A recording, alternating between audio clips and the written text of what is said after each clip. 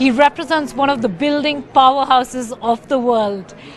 Joe Kaeser of Siemens, thank you so much for joining NDTV. And it is an exciting time here in Davos. What is the sense that you're getting on the themes of globalization, geopolitical crisis, a real sense of uncertainty? And correct me if you're wrong, but you did predict in 2016 that 2017 is going to be a complicated year.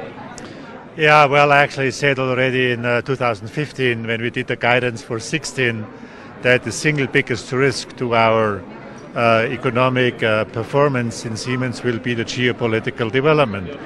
So this actually was not rocket science because what we have been seeing is that there was a rise in populism, there is global migration, there is climate change, there is the fourth industrial revolution, and there is more and more short-termism instead of long-term thinking.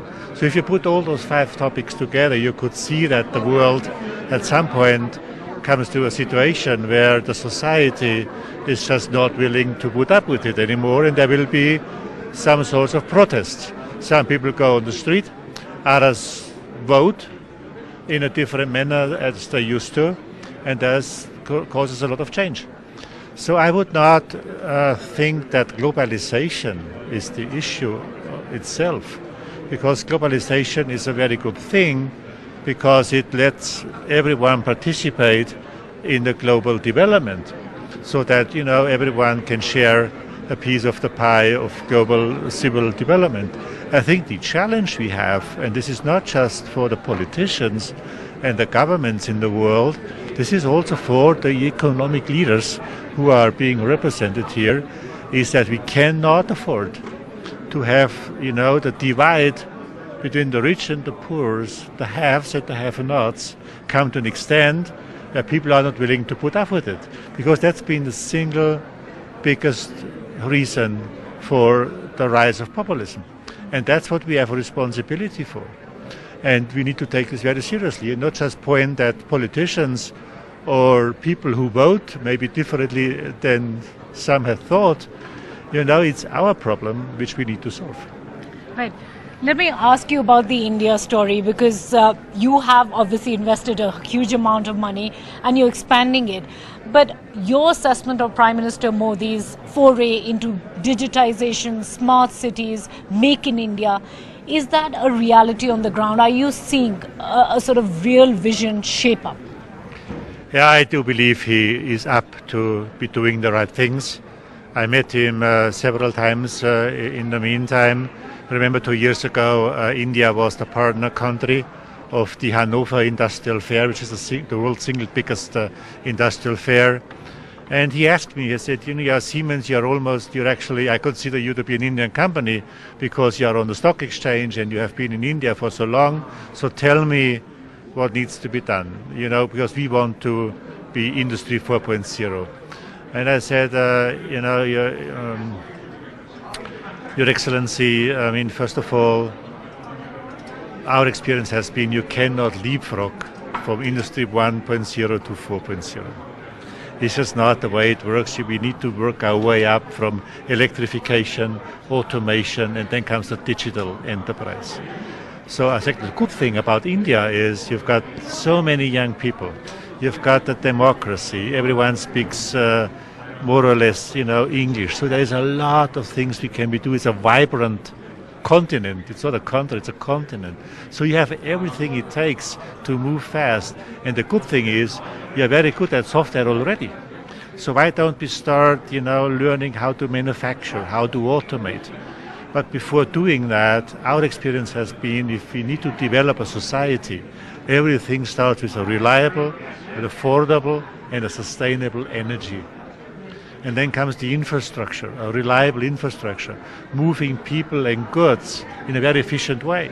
And if you think about India and the inflation, which was a big issue, the inflation didn't come from high interest rates. The inflation came from inefficiency in getting the agricultural goods from the field of the farmers to the ones who need to buy them. A lot of stuff was rotting in the warehouses or couldn't be transported. So lack of infrastructure causes inflation. So I was asking him, I said, look, build your country and your society from energy to infrastructure to industrialization. And then you have all the prerequisites to be if not the leading economy in the world. He was listening well. I think he's doing the right things. Reforms sometimes are complicated, but I'm very, very, very confident that this time it will not only be made in India, it will be happening in India. Happening in India. That's the new line which the government of India might steal from you. I'll be happy to, because we are there, we can help. But let me just talk about that point where you said that you can't leapfrog, you have to build a solid base. So in that context, when moves like demonetisation, for instance, happen in India, is that a disruptive move, or is that a move which actually helps people like yourself, businesses like yourself, to show more interest in India? Well, I mean, it was obviously a spectacular move. I just happened to go to India a few days after this all was executed. I think if everything gets executed so fast and so enthusiastically, then I think India is on the right path. Now, was it good or bad? The answer is I really don't know. This is an internal matter. This is also not just about monetary policies. It's also about fighting corruption and those type of things. So this is a very internal matter which the government needs to decide. So right or wrong, but they did it in a fabulous way. All right. The message will come only after the writing is on the wall. But let's go back to Siemens' plans, and particularly when you talk about sustainable energy in the India context, and you made acquisitions. I know there's a merger which is in the process of just closing up. Yes. But in your expansion on the sustainable energy front, what are the main drivers that India offers? Well, the main drivers definitely is that we do believe the future is about renewable energy. And if you look at what was agreed upon, and in the meantime, accepted by so many countries in the world, which was called COP21 in Paris, that's been a magnificent step. First time, almost every country has been signing up and said, this is what we're going to do. Was good. Then the G8 was saying, well, by the year 2100, this should be hydrocarbon free. So the vision is all great. But, it's important to answer now the question, what do we do in the 84 years between today and hydrocarbon free? So we need to slowly but surely and diligently develop the energy agenda. So we must not jump to things too quickly. So that's why we have always been a promoter to go renewable, but also bring the costs down for renewable energy, not just subsidize it because of the sake of green energy. So there's got to be a meaningful economic concept for ecological and sustainable energy, and that's what Siemens is up to. That's why we announced a planned merger with Kaeser. That makes us the world's largest renewable energy company with an installed base of 91 gigawatt. With that, this is not about a power play to become a number one. This is a prerequisite to get the cost down, by installed base, by service, by efficiency. And then today already we can go into the just about 3 cents per kilowatt hour, and that's already very close to fossil power plants. And then we need to solve the storage system and have the right energy mix between fossil and between renewable. And this is how we develop it, and this is what we can offer by the merger with Kaeser, because if you are big and strong and focused, then you can get the cost down for your customers.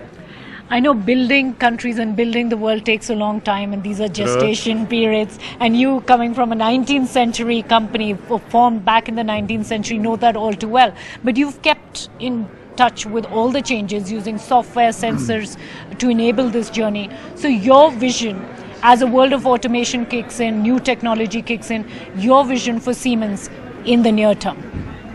Vision for Siemens is that we transform our company to a business to society. That's what I want our company to be. I want our company to be a company which offers value to society. And I'm a very strong believer that any company which does not provide value to society should not exist. So why is that?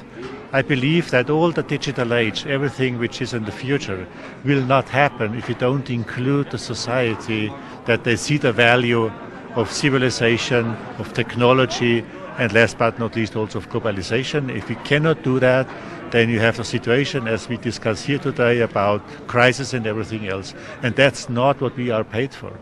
Leaders like us, we are paid for solving problems. We are paid for showing the way and not being paid for say, oh my God, we have a problem.